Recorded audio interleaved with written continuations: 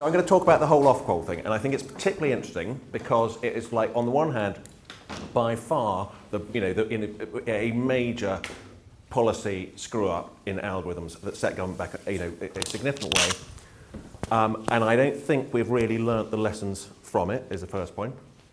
And the second point is I think the lessons from it point to some quite important cultural skews in the way we think about these problems, which mean although we're unlikely to make exactly that same mistake, we are likely to make similar mistakes in the future. So the first point I want to make is that the understanding of what was going wrong at the time was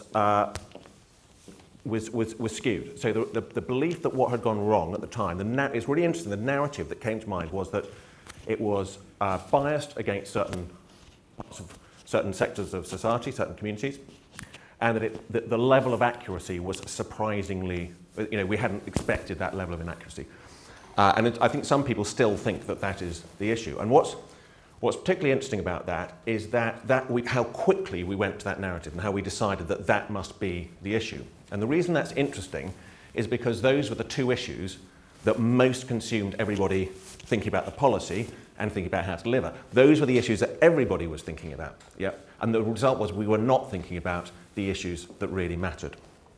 Now I'm just going to talk through those two issues of accuracy and bias first, just to sort of give a bit of context and then come back to what are the lessons we need to learn from that.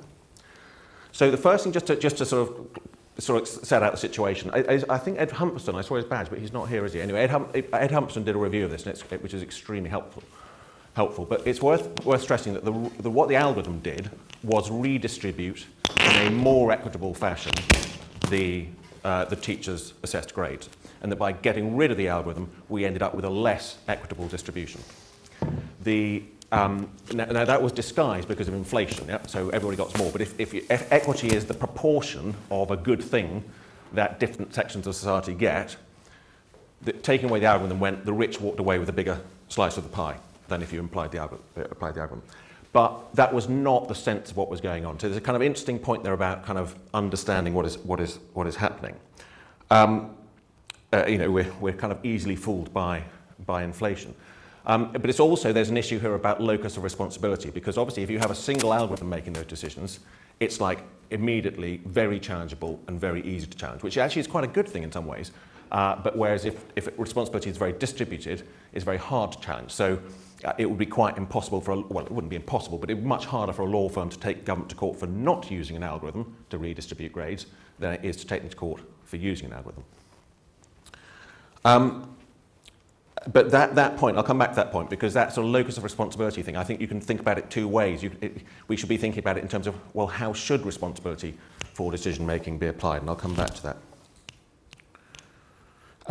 Now, and on the accuracy point, the point to say here is accuracy was obviously very well known. We were very clear, and indeed said publicly, look, 15% of candidates are, 30% of these things are going to be, people are going to think are wrong.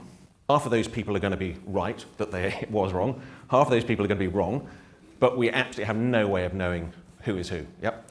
And this was obviously the most nerve-wracking thing about the whole issue. Yep.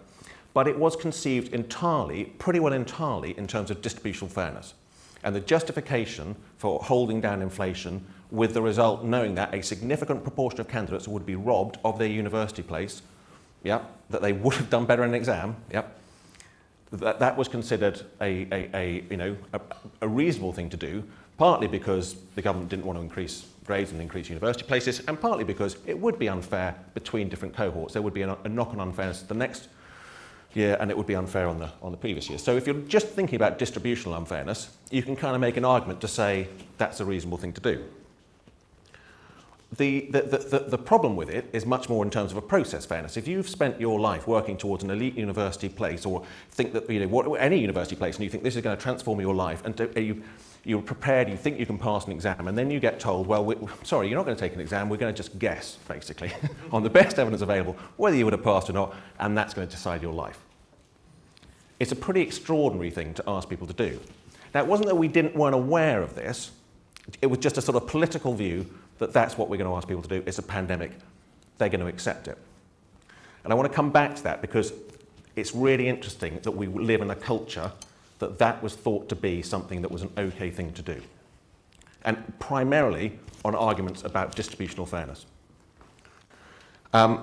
Just a minor point on this accuracy thing as well, it's quite an interesting issue from public policy point of view. One of the problems we had was that if you ever do this kind of algorithmic thing, particularly if you're working with quite, the level of data available to predict what someone's get was not that complete. I mean, we did think about doing much more models on an individual level, but then that has, it's bad enough having your grades predicted on the basis of the school you go to have it predicted on a kind of much more in-depth personal profile was in some ways even more offensive.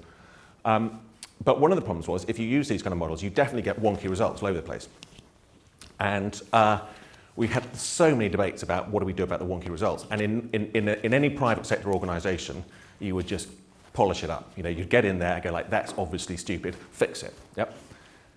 But if you're in a situation where, on the one hand, the government says, we're definitely going to stick with this, we understand people won't be unhappy, we're going to go through with it, and you're definitely going to end up in court, the one problem you have is that any such polishing is essentially arbitrary.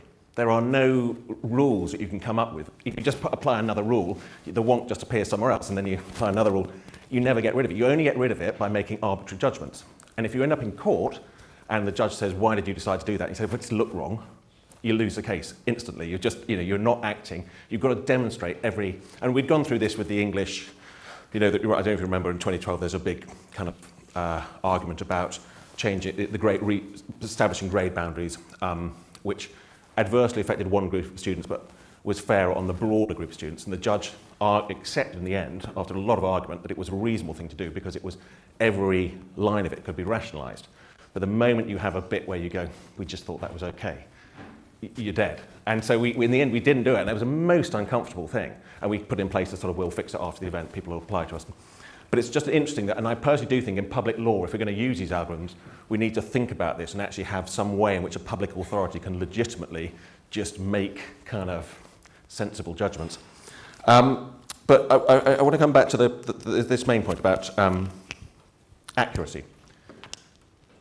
So this idea that sort of, well, this level of inaccuracy is just life. The problem's a pandemic. It's nobody's fault. The kids are just going to have to suck it up. And that was literally the kind of level of debate.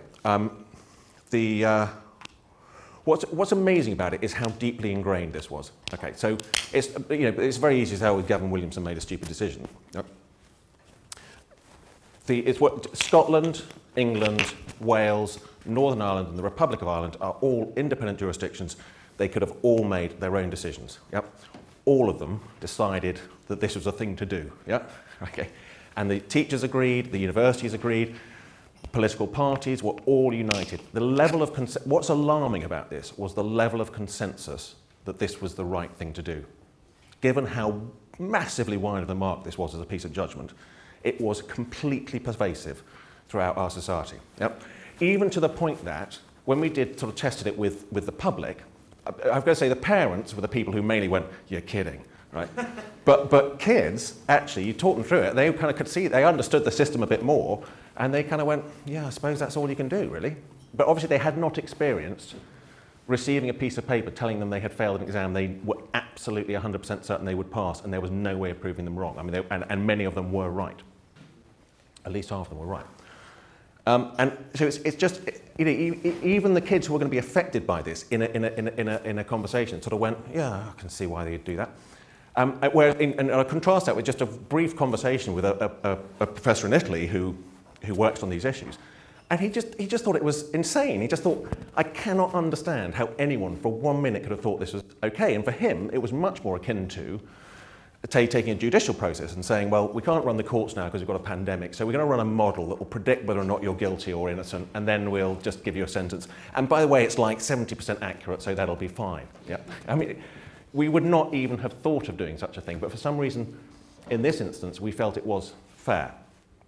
And part of the issue there, I think, is to do with the fact that, so that it's a cultural thing, and secondly, there's no kind of protection against it. So, and I'm not sure it necessarily is a good idea to try and do this, but so I mean, distributional fairness, there are clear legal responsibilities. Everybody is focused on distributional fairness all the time because everyone knows they're going to end up in court if they don't do it, and they think pretty hard about it.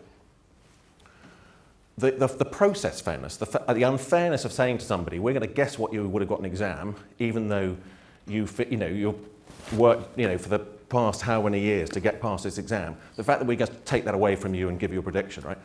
The fact that unfairness, right? There's no legal obligation not to be unfair in that way. It's just a political judgment, what is acceptable and what isn't acceptable. I mean, clearly it's interesting in a judicial framework, we would absolutely instantly see the unfairness. But in this context, we were just incapable of properly registering just how unreasonable a thing to do this was. So that is just worth reflecting on that. And what I said, so we want to make it why we have not learnt these lessons, that these are exactly the sorts of cultural mistakes we're likely to make us again. And when I sort of think about, well, what might you do about that? I think there's a couple of things to think about.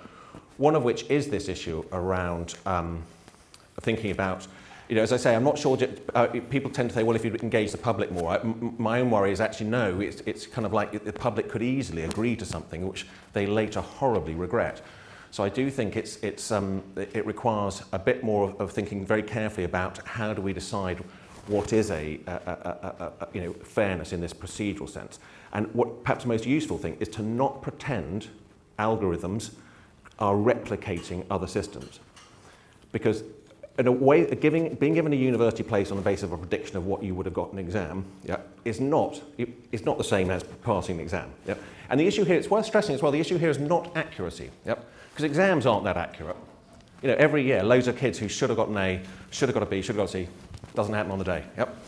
And one of the conversations at the time was, well, actually, it's quite possible that the actual level of accuracy, if you had an independent measure of the algorithm, could be higher than the level of accuracy in the exam. But that's not the point. The point is what's legitimate, what's acceptable, what's a reasonable way to treat somebody. And part of the reason we didn't deal with that was because we called these things A-levels. They weren't A-levels. And we kind of imagined that the rest of the system was all okay, so that people had offered these, universities had offered places, we were giving these certificates that said A-level. The one point at which Ofqual could have put a spanner in the entire works, and we did talk about it was to say, look, these aren't A-levels. An A-level is defined as something where you go and take an exam, you demonstrate, you might argue about whether it's a good way of doing it or not, but that is what we've all signed up to. And now we're publishing these bits of paper, which is why we'd said, like, just use school certificates, call them something else. One thing is, how do you frame the problem? The problem was literally, how do we get kids to progress? You do not need to issue A-level certificates to do that. So framing the problem differently was one way of doing it. You could have said, look, universities, all the offers are cancelled. Universities are going to decide who they want to take. Ofqual is going to generate a set of data. Okay, we're going to give it to the universities. You can give them anything else. Universities are going to have to review their decisions. Students can rethink about where they want to apply. All bets are off. Start again. Not pretend that this thing was something that it plainly wasn't. So that's one lesson from it. And the other is this point about what is a legitimate, reasonable thing to do, and it is about agency. It's about fairness in the broadest sense, not just distributional fairness. And I think we aren't very good. We tend to pretend that algorithms are replicating systems, not fundamentally changing them, when they are fundamentally changing them, and we tend to underestimate things like legitimacy, fairness in the broadest sense, just people feeling that they have some control over their life, that they're being treated reasonably, that those got massively downgraded because of an emergency, and all the focus is on how accurate can be, how can we get the distributional fairness right. If we do that, we'll be fine. And that was a mistake, to put it mildly. Thank you. Thank you very much. Thank you.